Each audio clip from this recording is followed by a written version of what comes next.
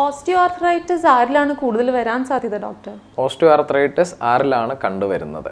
ഇത് വളരെ സാധാരണയായി പ്രായമാവുമ്പോൾ കണ്ടുവരുന്നതാണ് ഓസ്റ്റിയോആർത്രൈറ്റിസ്. അത് ആർക്ക് വേണമെങ്കിലും വരാം. അതിൽ ഏറ്റവും വലിയ ഒരു പങ്ക് വഹിക്കുന്നതാണ് ജനറ്റിക് പ്രിഡിസ്പോസിഷൻ എന്ന് പറയുന്നത്. അത് അച്ഛനോ അമ്മയ്ക്കോ സഹോദരങ്ങൾക്കോ ഉണ്ടായിരുന്നുണ്ടെങ്കിൽ വളരെയധികം സാധ്യതയാണ് നമ്മൾക്കും വരാൻ. പ്രായമാവുന്ന എല്ലാവർക്കും ഈ പറയുന്ന ഓസ്റ്റിയോആർത്രൈറ്റിസ് വരാം. പക്ഷെ അതിൻ്റെ രോഗലക്ഷണങ്ങൾ എല്ലാവർക്കും കണ്ടുവരണമെന്നില്ല. നമ്മളിപ്പോൾ ഒരു നമ്പറിൻ്റെ രീതിയിൽ പറയാനാണെങ്കിൽ 1% ജനറൽ പോപ്പുലേഷനിൽ റുമറ്റോയ്ഡ് ആർത്രൈറ്റിസും 4 to 5% ആയിട്ടുള്ള പോപ്പുലേഷനിൽ osteoarthritis of spine, hip, knees കണ്ടുവരാറുണ്ട്.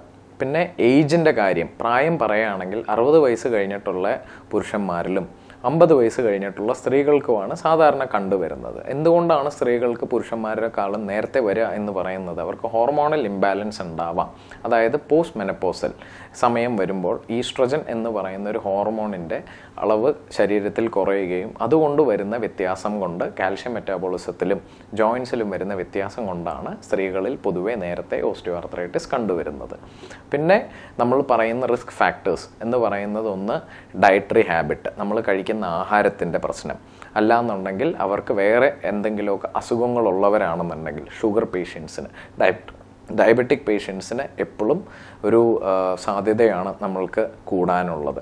പിന്നെ തൈറോയിഡ് ഡെഫിഷ്യൻസി ഉള്ള പേഷ്യൻസിന് ഇത് കുറേ മരുന്നുകൾ കഴിക്കുന്നത്, ഇപ്പോൾ കുറേ അസുഖങ്ങൾക്ക് നമ്മൾക്ക് സ്റ്റിറോയിഡ് കഴിക്കേണ്ടി വരാം. അങ്ങനെയുള്ളവർക്ക് വരുന്നത് എല്ലിന് കട്ടി കുറയുകയും തേയ്മാനം വരാനുള്ള സാധ്യതകളുണ്ട്.